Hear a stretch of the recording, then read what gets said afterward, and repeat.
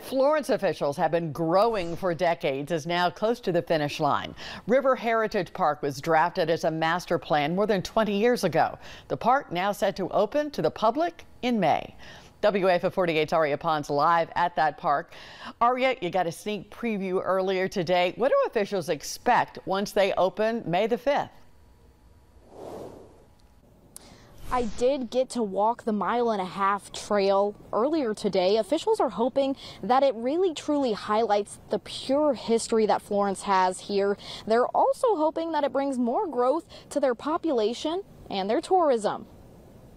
A plan decades in the making is finally coming together. What started as a master plan has become a park and trail for the city of Florence. To see the start of it on a piece of paper as a plan and then the finished product is really humbling. Parks and Recreation Director Bill Jordan says the River Heritage Park will be ready in less than a month. Jordan says the park is a mix of everything Florence is famous for: music, Wilson Dam, and the Industrial Revolution. So to have a trail, people can get out, bike, walk, bring a family, I think along the river is really special for our community. Officials say they wanted to weave pieces of the past into the park to make an interactive trail for the public. There's some of the places that as we were coming down that I told you, some of the remnants of where the dam was actually built. So there is history to be told here. There are also new features such as a walking and biking trail, a waterfall, and an amphitheater. But they won't stop there. I hope someday, just so you know, that we'll be able to take this all the way to McFarland Park.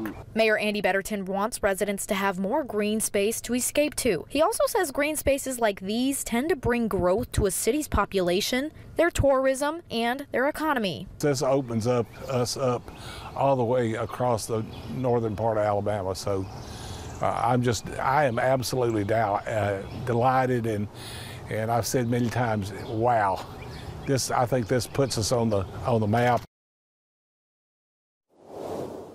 The park won't officially be open until around May 5th when they have their grand celebration. Jordan says as of now they don't really know what times the park will be open, but he thinks he'll base it on the other parks around the area, so probably sunrise to about 10 p.m.